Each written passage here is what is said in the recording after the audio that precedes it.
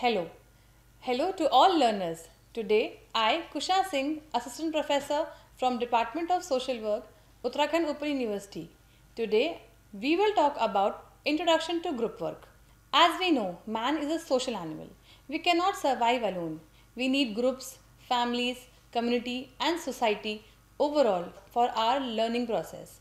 In the process of growing up, we socialize with our families, we socialize with our peer group, we socialize with our neighborhood and the larger community as well.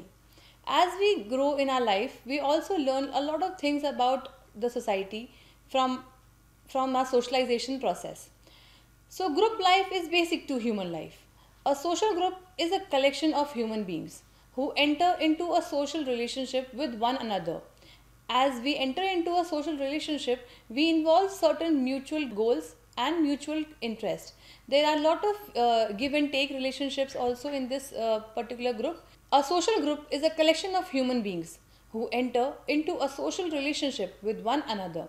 As we enter into social relationship, there is lot of give and take in the relationship. We involve in mutual goals and mutual interest. As a group, we can understand the group to be a collection of individuals who are psychologically interacting with each other, who have common goals, who are interacting with each other, and they have certain group norms. So, through this, we understand what is actually a social group. Group work is focused around group. As a social worker, we have to emphasize on the intellectual, social, and emotional growth of our client, of our group. As a group social worker, we have to focus on the group and not just on one particular individual. This is a method of social work practice by which individuals are served within and through the group. As when you are working in a setup, when you are working in a group work setup especially, you are not focusing on one particular person. There is not one client. That we do in casework. But in group work, the person is not just the individual who is suffering from certain problems. That person is not just served with the help of the social worker, but also within the group, within their group members, within their group, they get to learn a new things. And that is how group work is very important for social work practice. Group work is a conscious attempt to help people become more effective in the group situations and to find common interests and mutual satisfaction in doing so. As now we can understand what social group work is. Therefore, it plays a very vital role in the all-round development of an individual. So here we can see that the individual is not just being affected by the social worker, but also, as we discussed, the individual also gets affected by the group activities. So therefore, social group work not just focuses on an individual, it contributes to the better functioning of the community and the society as a whole. Social group work, as we know, has a history from a very long time.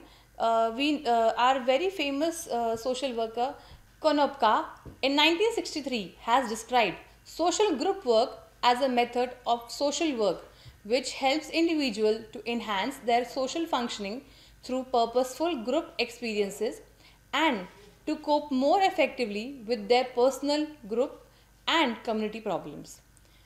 In the process of social group work, we also have Tracker who describes social group work as an important for sharing knowledge, experiences within the group which helps the workers guide their work in social activities and get opportunities for fulfilling their needs and demands while gaining experience to ensure community development.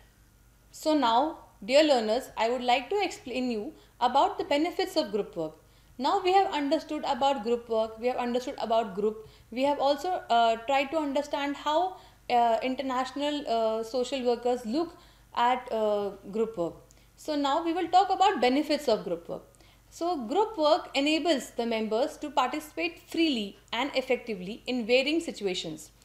Group work provides a training ground for a democratic life. So when there are people involved in the group functions in a particular manner, and there are people who have their own voice People will demand their own voice, they will have certain needs, they will have certain roles and responsibility. So when we are in a group, what we practice? We practice a democratic life. And it also helps the person dealing with a social problem to understand how to express themselves in a positive way. Here we don't have to take criticism in a negative way. Criticism is taken in a way to construct our own self. Group work also inculcates leadership qualities. As in a group, there are a lot of people who work towards the aim, towards the goal. In this process of group work, we inculcate leadership qualities. There are many people, there are many we can experience in our social work practices in our daily life. There are many self-help groups. There are many groups where ladies of a village, 10 ladies in one village, form a self-help groups. So amongst them only, there will be one person who will be leading the self-help group activities, right? So it inculcates from a very normal person, from a very normal day-to-day life, we inculcate leadership qualities through group work. Group work also prepares people for social change. As we just discussed one example from self-help groups, when we work in a group, we have a voice. When we work in a group, we have a unity. And with unity, we can break many forms of social taboos. Many forms of social taboos. Therefore, social group work prepares people for social change. In the process of group work, we will now talk about the role of social group worker. As a social worker, what is your role in group work? So, I would like to explain here that the group worker is primarily a helping person rather than a group leader. This person is not a group leader. He is there to influence indirectly rather than directly. He is not a boss. He or she is not a boss who has a certain say, or a teacher, who has a better experience. This person is just an enabler. So social group work is not an expert in the subject matter of the group.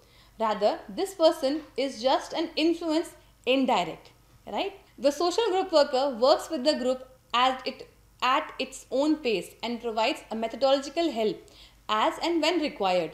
This person will not be forcing the group to function in some way, but rather than this social group worker will only provide the group with certain help.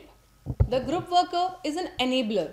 As an enabler, the group worker is present with the group as a helper, but not as a boss, that I just explained you. There are a lot of things that a group rather needs from the group worker. So here the group worker is just an enabler. This person can be an advocate also. It is an active and directive role, as a social worker, in which the worker advocates for the group. We have seen many examples as an advocate, so how social workers work. Then the social group worker is also a mediator. How we can say the mediator? As a group social worker is often a link between the group members also. So we are a mediator within the group members. Social worker is a mediator between the group and the community, between the group and the agency, and this person is also a mediator. Worker helps to resolve the disputes.